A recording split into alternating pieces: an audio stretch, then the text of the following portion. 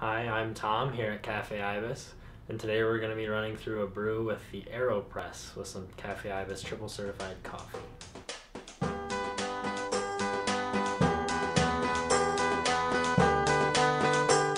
Today we're going to be using Caffe Femenino. It's a triple certified bean from Peru.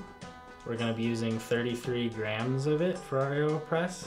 It's going to be on a almost espresso grind.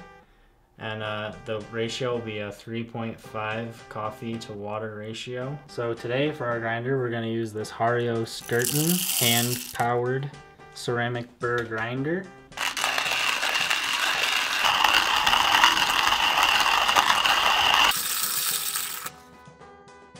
So today we're going to be using the inverted method for the Aeropress. So we'll have the plunger almost all the way out, but still in. Take the filter bottom off. We'll just have it sit like that. The coffee will go in there.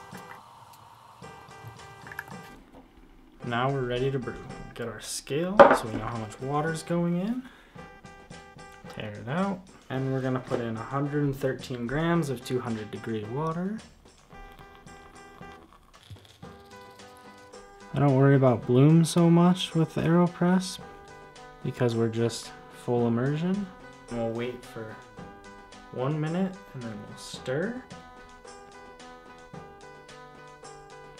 Okay, so we'll stir and then put our filter system on. Then we'll turn it upside down on the mug and press. You don't want to overexert yourself, but the press should probably take around like 20 to 30 seconds of pressing to get all the liquid out. And this is kind of what makes the espresso-likeness of the Aeropress.